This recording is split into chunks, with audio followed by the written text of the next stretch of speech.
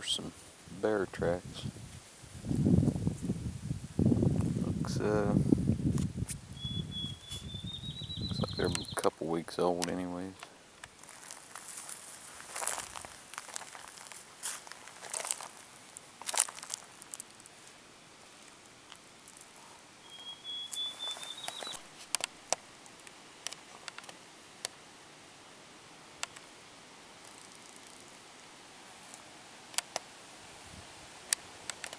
A decent sized one by the depth of the prints.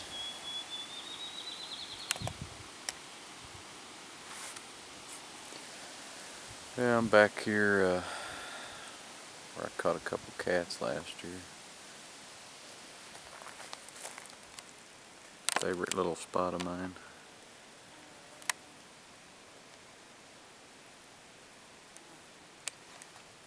Walk on around the hill, see if we can see any more sign.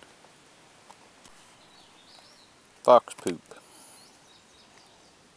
Yep, appetizing. Back here along this old mine road. See, this has all been reclaimed. I had it set over here last season. You can see where I dug my traps out. This is set something kept digging up. Me and my brother thought it was a skunk, but I'm convinced now it was a gray fox, so I'll prepare accordingly this year. Pretty day. It's probably, I don't know, in the 60s, maybe 70 if you're in the sun, but temperature's pretty awesome.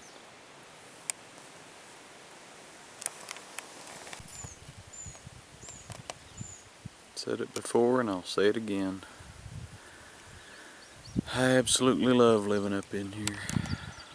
It's off the beaten path. A lot of people don't care for that, but it suits me just fine. So what if you have to go out for things and it's more than, you know, a couple miles? I don't consider that an inconvenience.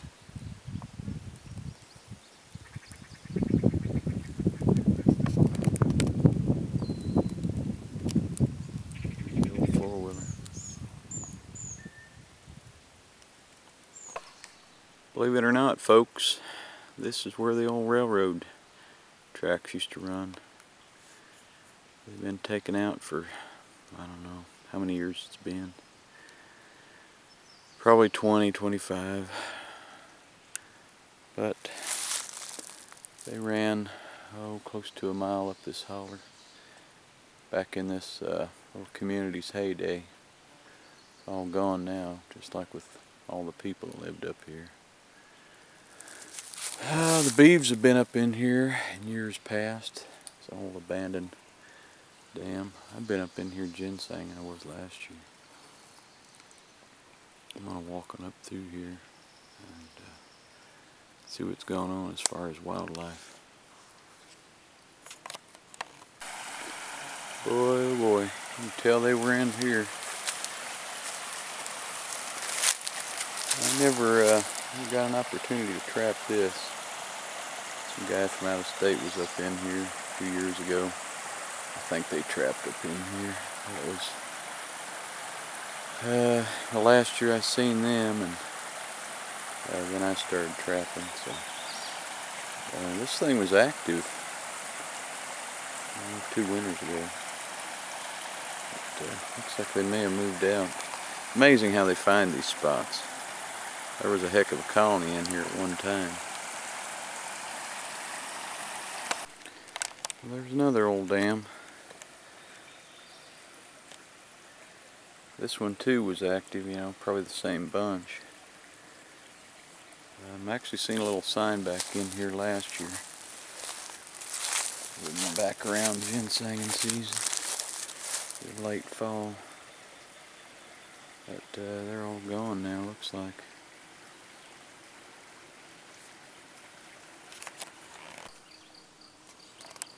Man, look at the down timber. Like I said, there was a heck of a colony up in here. Yeah, I'm still following where the old railroad tracks went. I'm going to keep walking this way for a little while. I've been here ways now, and I just love places like this.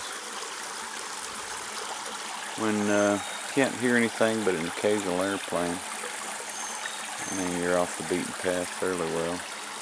I mean, there's four-wheeler trails, and well, most of the logging roads you can't get through them on a four-wheeler. I do a lot of walking. Doesn't bother me. But that's how you get in these places where you don't have to run into anybody. It's the way I like it.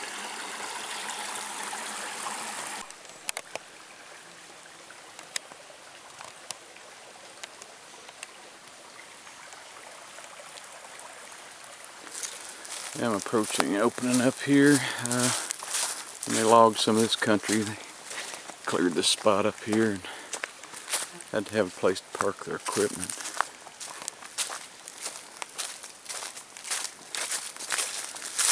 I remember this was a little swampy. Let me walk through here and check it out. Old Beaver sign. Wow. And like I said, places like this makes you wonder. I mean, Native Americans traipse through here, hunting, trapping, maybe even fishing out of this little creek. And how many pioneers?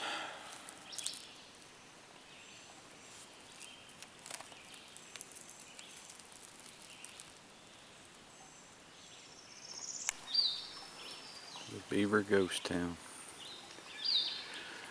Oh, I'd like to have trapped up in here when this was active. Oh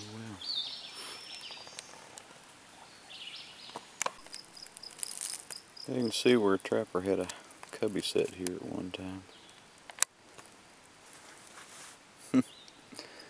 That's kind of neat.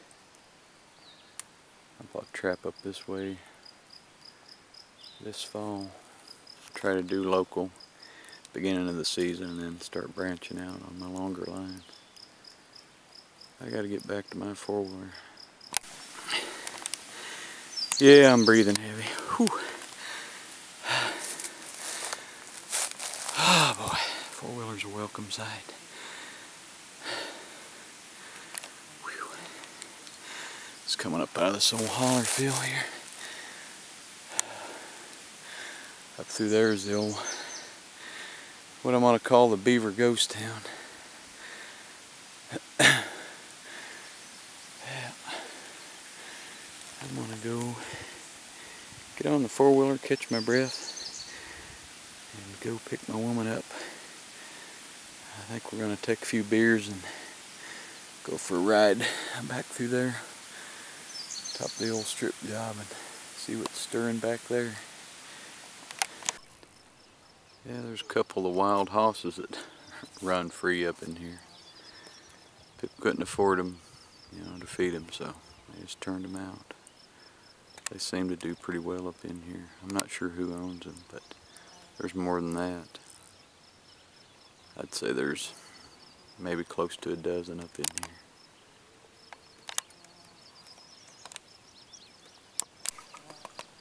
Well, there's some of the cattle and a few horses that roam free up in here. Cows belong to Stan. I'm not sure who the horses belong to. They like to travel together though.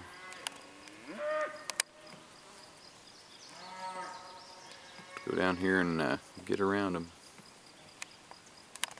They must be heading back on the hill.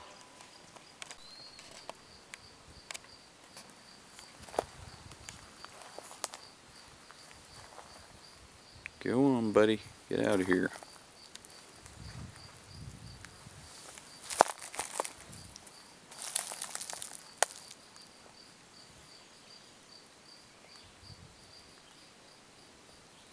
I think that is a racer.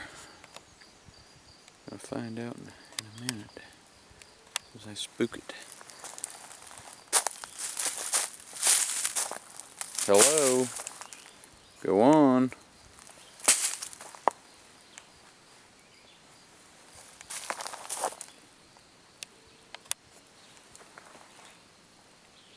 No, that's a pited black snake.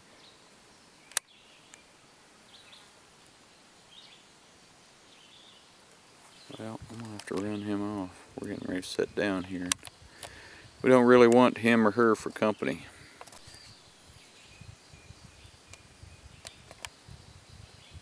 Not happy at all.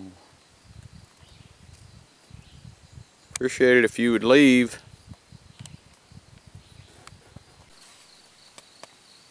Right there's Bald Rock. Up that way is a low gap. Takes you over into Middle Fork.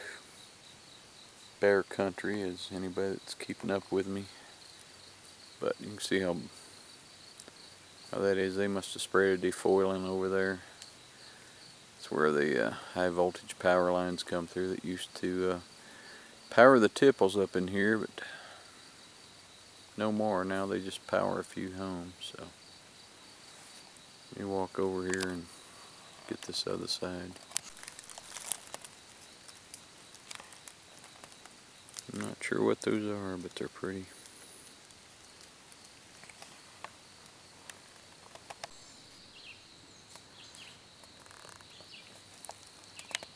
So that's Middle Fork over there. We're up here on the ridge.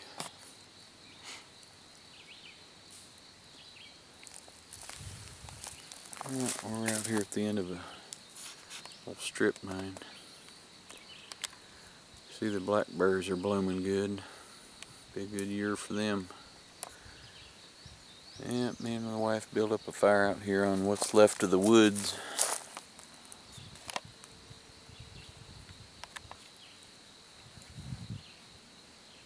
Logging and mining certainly takes its toll, but people gotta make a living. Yeah, it's all uninhabited down through there for several miles.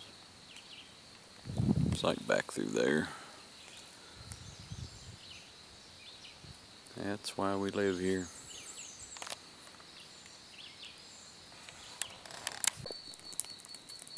Yeah, howdy folks in YouTube land. Sitting back here on the ridge with my woman. Just want to give you all a cheers.